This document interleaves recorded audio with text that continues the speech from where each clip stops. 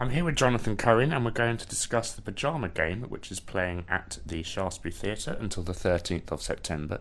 Hello, Jonathan. How are you? Hello, Nick. I'm absolutely fine. Good. Yes. We saw this rather charming show last night, and I didn't know anything about it. I knew a couple of the songs. Well, Steam Heat is one of the more famous ones. There's When a Man Loves a Woman, which is I knew as well. Yeah. You know a bit more about this piece than I do, don't you? Well, only because I'm so old that I can remember in the 50s, Edmund Hockeridge, who was a Canadian singer, had a hit over here. He was in the Pajama Game, the original production of it. At the Coliseum, was it? At the Coliseum, yes. For a year and a half or something. Yeah. Which is a big... Yes, well over 2,500, isn't it? Seats or something, I should think, for a year and a half. Pretty good.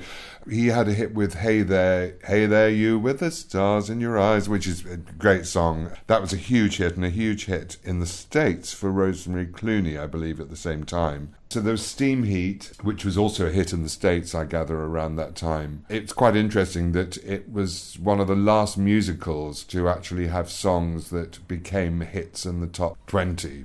In the pop charts, yes. What does Thos call it? In the hit parade. In the hit parade. Then rock and roll came in, so everything changed after that. Well, Steam Heat has a kind of rock and roll piano going on. It does. I don't know that was added for this production. No. It always did do. It's a sort of almost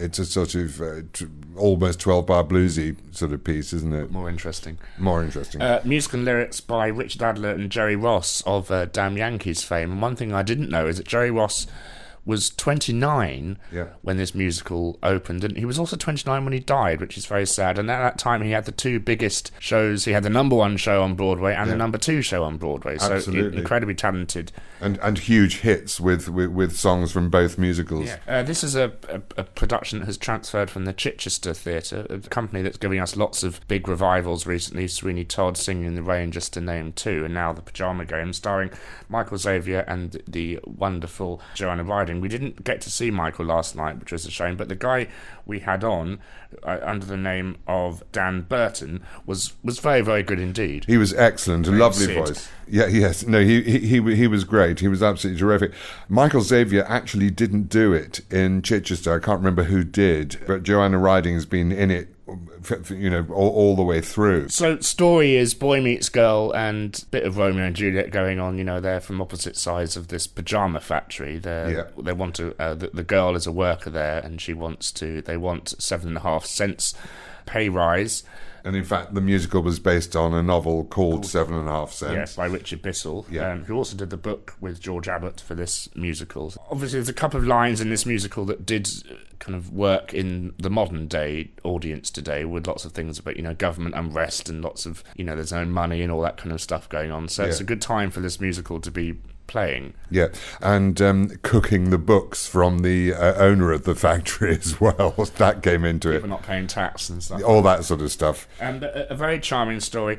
They fall in love incredibly quickly, and there's no reason, but that's Romeo and Juliet, it is young people in love, which I think, whilst Joanna Riding is amazing and a triple threat, she's a bit old for this role. Actually, she's not, funnily enough, because I was looking this up as well. She actually is supposed to be 45. What, the character? Yeah. Oh, okay, because I was under the impression they were teenagers. No, so was I, but then I realised that no. I take that back. She's exactly the perfect age for this.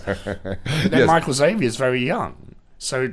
Yes, but I'm not sure whether he actually is in the book. I don't know about that. Maybe he falls for the older the cougar effect, or. I have to say, Joanna Riding is amazing. I mean, she really is a triple threat, isn't she? Last seen far too briefly in Stephen Ward, where she comes on and sings a Lloyd Webber ballad and buggers off, essentially. Big cast for this show, big orchestra. Yeah, very good orchestra, very good band, very well arranged dance, and Gareth Valentine's done a wonderful job with the dance arrangements, hasn't he? And a very exuberant band, very talented band, and even one of the orchestra coming out to play trumpet on stage in Hernandez Hideaway.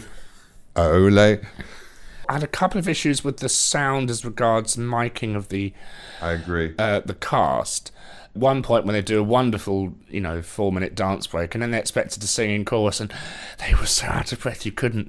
They're very breathy in their tone. There have been problems with the sound. I was reading some press about this, and a lot of them said that it's a pity the sound, very often the band were louder than, were too loud for the chorus, but it didn't worry me too much. And there's some dreadful synthesized strings at one point. Well, it's just it's a shame, but of course we can't afford real strings in these days. Richard Eyre is directing this show, going back to Stephen Ward. He did that as well, yes. And Stephen Mear choreographing. Yes.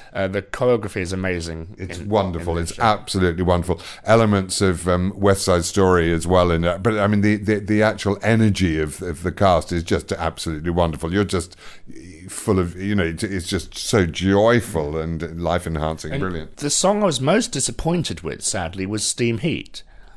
Yes, although I remember you saying, Nick, last night that, what a pity there are only 3 people in it, but actually it has always been only 3 people in it.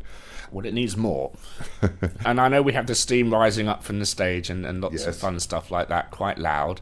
Yes. Just would be nice to have maybe 6 people doing it. I know, but unfortunately it doesn't have that. But interesting how Fosse was the choreographer of Steam Heat, and it immediately reminded me of the Sweet Charity, and Shirley MacLaine has been involved with this musical as well. Shirley MacLaine understudied the girl who played it in the original in America, and she went on once. She hadn't had a rehearsal with anybody and went on and absolutely blew everybody away, and then got a movie deal.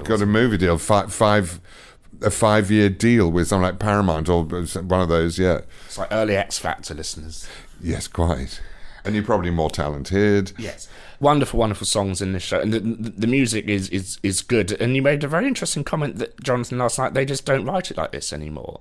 Do you think that's because it's the old-fashioned sound that you like, that obviously people aren't, able to emulate in it? Well, I'm not even sure about that, because there were a lot of young people in the audience last night, which I was quite surprised about, and they were absolutely loving it too. I don't think you can get away with writing tunes like that anymore. I just don't think it would work unless you were deliberately doing a pastiche of something. Because back then it wasn't pastiche, it was pop music, wasn't it? Well, it wasn't the pop music, it was just they were just good songs written for the musicals, but then people caught on to them, because in those days people would whistle them and hum them in the streets. The old grey whistle test, of course. Well, yes, quite. Do you know why it's called the old grey whistle test? I think I did, but I can't remember. Do enlighten me, Nick. Well, they used to get old biddies to go into the offices, and they would play them these tunes, and if the old grey people could whistle them, that was the old grey whistle test. Oh, how did you learn that? I just know everything. Oh my God, a fountain of knowledge. Apart from the stuff I don't know.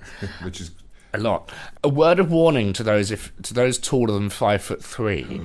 The theatre. Yes, we have to review the theatre here. The Shaftesbury is a lovely theatre. It's sort of doomed. But not to watch a show in. No. It is the most uncomfortable. I mean, I am 6'4", but for anybody over, I should think 5'8", it's there's no leg room at all. There's one row. There's one row which we managed to get. And they're £97 these seats. It's like an airline. Yes, it is. Someone was saying that you're paying. Oh, yes, it was one of the reviews said you're paying premium first class, business class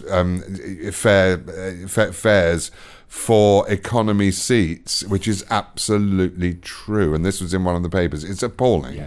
Recent news that Cameron Mackintosh has bought a couple more theatres. He's going to name the Ambassadors the Stephen Sondheim Theatre, which is a big kick up the arse for the Ambassadors group, ironically. And also he's bought the Victoria Palace, where Billy Elliot will play for another 1.5 to 2 years before Cameron completely rips it up and tears it apart and rebuilds it. Cameron, if you're listening, and I sincerely hope you are, buy this theatre and redo it, please. And you said a really interesting comment last night, Jonathan.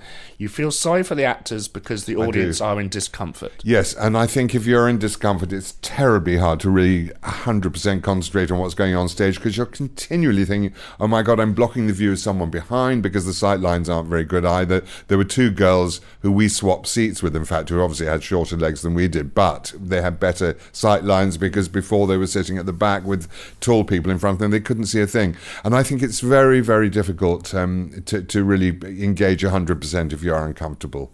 but it wasn't too uncomfortable because it's a jolly entertaining show. Oh, it's a wonderful show, and you realise how well these shows are constructed. These old book shows are constructed, didn't you think, Nick? Yeah, and one more interesting thing, a role has been taken over recently. The role of Vernon Hines, and he plays other roles as well, was originally played by Peter Polycarpou, and is now being picked up by the very talented, very funny Gary Wilmot. Yes, Gary took over the night before, I think. We saw his second night, and he was absolutely fantastic. I mean, he always is. He's a very, very talented actor, and I was thrilled. And special credit as well to Alexis Owen Hobbs, the Wonderful. 8'3" blonde person playing Gladys. The secretary has there. She was absolutely brilliant. Wonderful dancing and very funny. She gets the best songs in the show, in a way. She does. And also she's very, very funny when she plays drunk in Hernandez Hideaway. One bit especially. With her head. When she goes for a nap.